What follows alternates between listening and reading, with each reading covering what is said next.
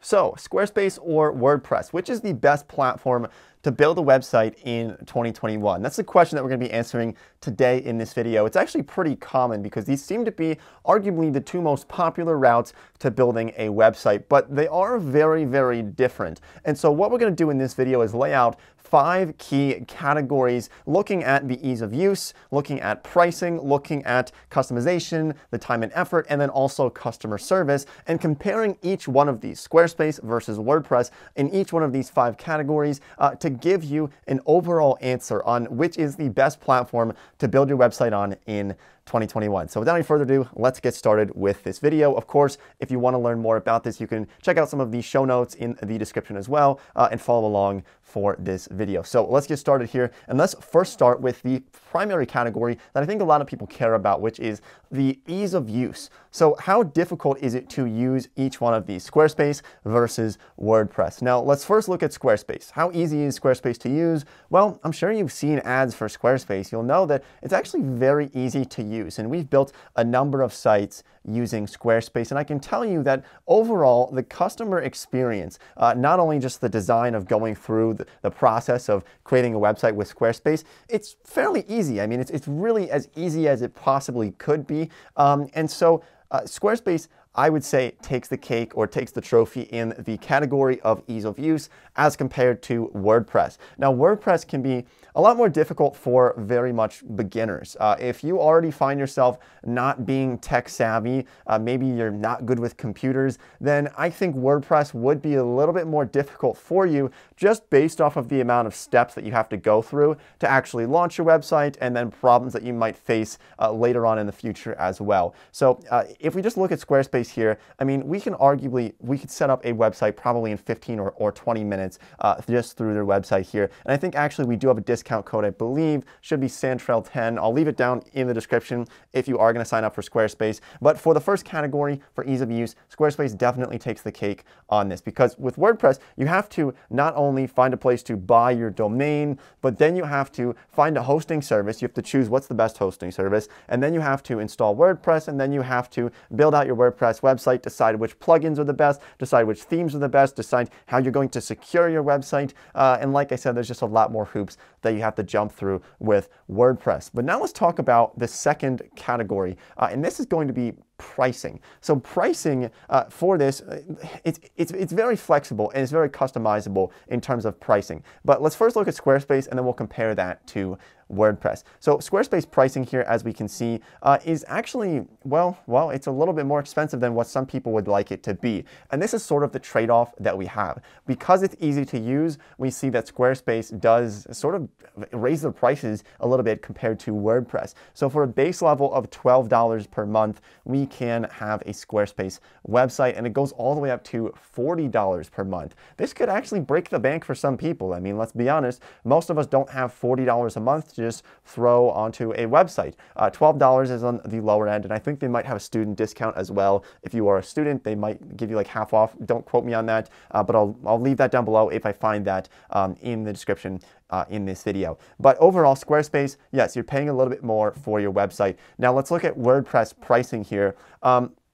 We have a couple of different options for WordPress pricing because WordPress itself is actually free, but you need to host your website somewhere. So if you want to use WordPress, you need to host your website, and so you can use a different hosting service for that. See how confusing WordPress can already be?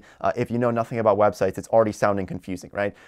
But you can make it a lot cheaper. So the hosting service that we tend to recommend, that we find to be one of the best, is called SiteGround, and I believe you can start at $6.99 per month for your WordPress website, hosting it through SiteGround. So yes, it's a lot cheaper for SiteGround with WordPress than it is with Squarespace. It's almost half the price for the first year for that. So in terms of pricing, we are going to give the trophy to WordPress for this because it's just so much more flexible. I've seen hosting services like HostGator where they charge only a couple of dollars, $2 or $3 per month for your website, whereas Squarespace can be a little bit more expensive. But of course, you get that trade-off with that, which it gets a lot more difficult with WordPress. Now let's look at the third category, which is going to be pretty crucial, and that is customization. How difficult is it to customize your website? Do you have a lot of options, or do you have very few options? Now, the overall, I'm going to just jump ahead and tell you that the answer to this in terms of customization, who takes the trophy on this,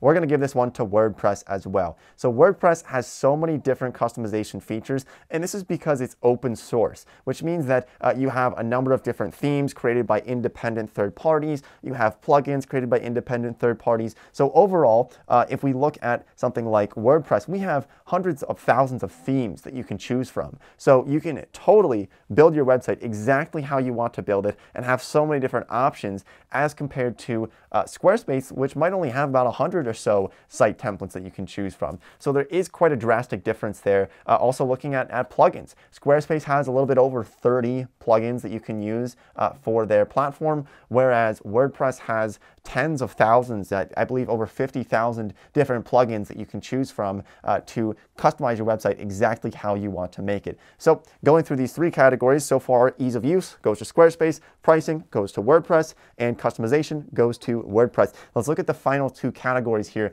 to help you make this decision as Squarespace or WordPress, which is best. The final two categories are the time and effort that it takes, and then also looking at customer service. So in terms of time and effort and overall maintenance, which one is going to be easier? Which one is going to take less time overall? Now, if we look at Squarespace, they have a lot of built-in features that allow you to have more security very easily.